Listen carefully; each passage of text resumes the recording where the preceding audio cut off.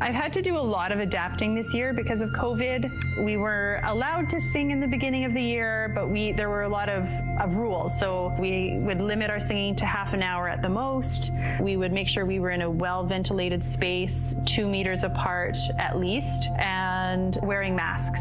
The first big adjustment was like singing with masks and then finding a space in our building that was big enough and was available. So thankfully at our school we do have a theater, and so we often have used that space as our choir room.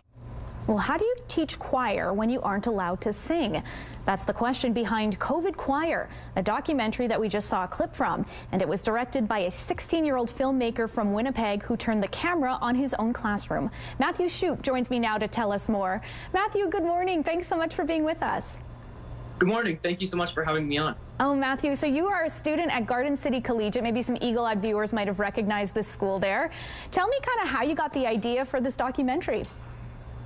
So there was this filmmaking challenge that I was selected to be a part of called the Gimme Some Truth. Well, it was part of the Gimme Some Truth Film Festival. It's called the Gimme 10 in 30 Challenge. So there was 10 of us selected, and we each had to make a documentary in 30 days. And the only rules were that it had to be done in 30 days, and it had to be 7 minutes long, no longer than 7 minutes.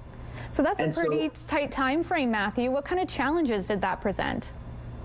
It really forced me to think very, very quickly about what I wanted to actually do. I didn't have much time to think, to work out different subjects and all this kind of stuff. You just kind of had to like go until you had it finished. Fair enough. And as you mentioned, it premiered at the Gimme Some Truth Film Festival in December and now internationally at the Paus Premieres Festival in the UK this past weekend.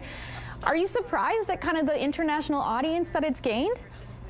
Oh yeah, I wasn't expecting any of this to happen.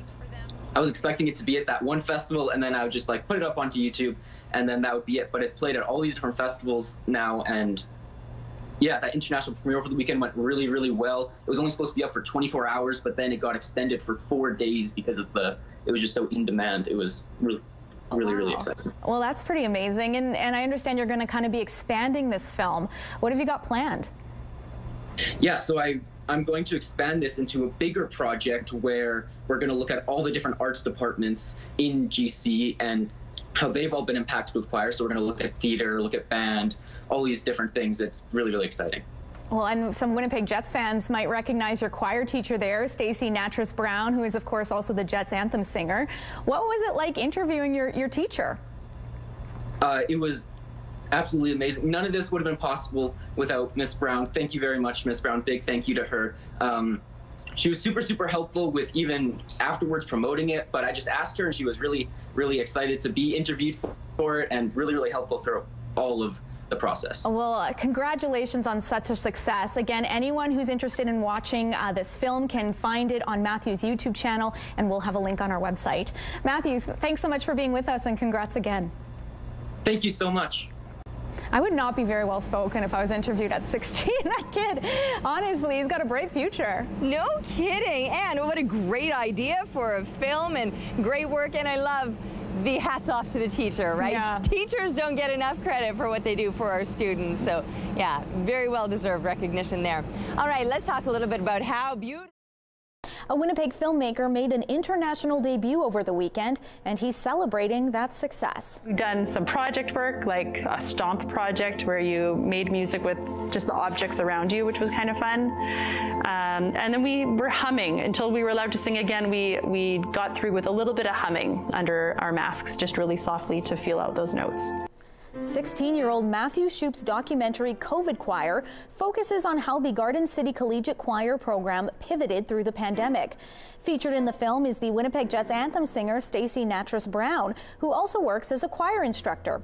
Shot over a month as a part of a competition last year, Shoup explores the challenges of singing through the pandemic. This past weekend, the film was part of the Paus Premieres Festival out of the UK. I wasn't expecting any of this to happen. I was expecting it to be at that one festival and then I would just like put it up onto YouTube and then that would be it. But it's played at all these different festivals now, and yeah, that international premiere over the weekend went really, really well. It was only supposed to be up for 24 hours, but then it got extended for 4 days because of it was just so in demand. It was really, really exciting. So we did a lot. Shoup says he plans to expand the project by focusing on all of Garden City Collegiate's art departments, including theater and band. To watch the full version of COVID Choir, simply head to our website, ctvnewswinnipeg.ca, and follow the link. Impressive guy, huh? No kidding. Good job. No kidding. Alrighty, that's going to do it for us. Remember.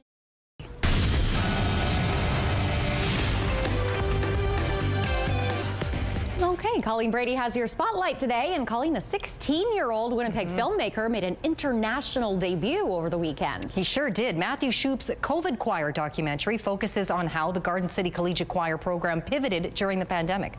We've done some project work, like a stomp project where you made music with just the objects around you, which was kind of fun.